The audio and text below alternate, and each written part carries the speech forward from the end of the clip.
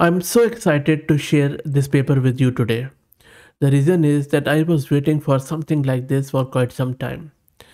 LSTM is quite a well known problem, and now when we have this xLSTM, it is quite exciting. Before I delve into this paper, let me try to break it down as what exactly this LSTM is. The thing is that recurrent neural networks or RNNs had an issue called the vanishing gradient problem. This means that when data was processed over time through the neural network, the network's ability to learn and remember things faded away quickly. The solution was LSTM, or long short term memory. This was introduced to fix this problem.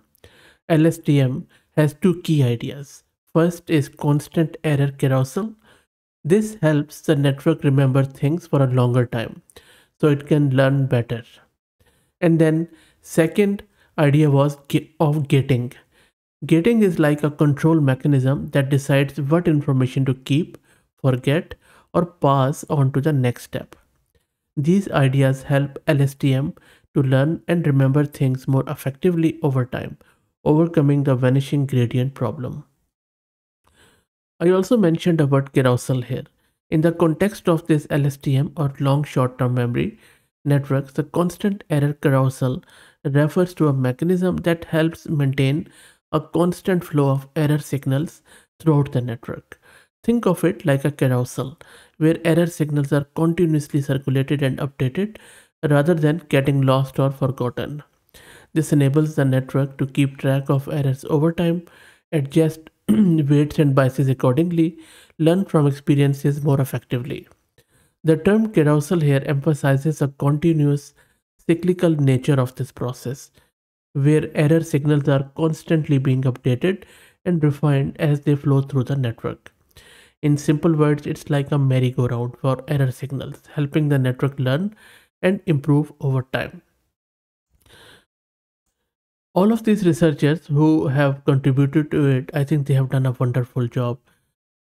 This Sepp and his team introduced this xLSTM architecture, extending traditional LSTMs to compete with state-of-the-art transformers.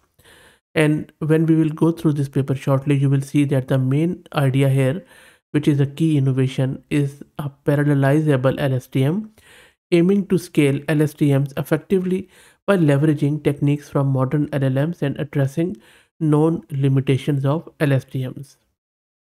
So, just like I told you that LSTM involves two things, that carousel and gating. Similarly, this xLSTM is consist of two memory structures. First is exponential gating instead of gating, that allows dynamic revision of storage decision, overcoming traditional LSTM limitations.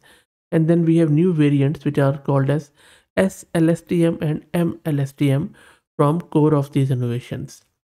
xLSTM features a scalar memory, hence the name S, and this has a scalar memory cell and scalar updates with a new memory mixing mechanism.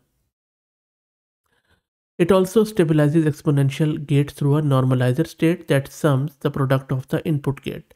Then we have mLSTM that replaces the scalar memory with a matrix memory. Now, xLSTM goes with post-up projection, whereas mLSTM goes with pre-up projection. To overcome the LSTM limitation, extended long-term memory, long short-term memory, or X stands for extended, it introduces two main modifications to the LSTM idea of equation. These modifications, exponential gating and novel memory structures, enrich the LSTM family by two members. First, as I said, xLSTM, which is a scalar memory, and then we have the mLSTM. The real enhancement here is happening through this exponential gating. To enable parallelization, the mLSTM abandons memory mixing, which means that the hidden recurrent connections. Both mLSTM and xLSTM can be extended to multiple memory cells, where xLSTM features memory mixing across cells. The xLSTM can have multiple heads, without memory mixing across the heads, but only memory mixing across cells within each head. This introduction of heads or xLSTM together with exponential gating establishes a new way of memory mixing. For mLSTM, multiple heads and multiple cells are equivalent.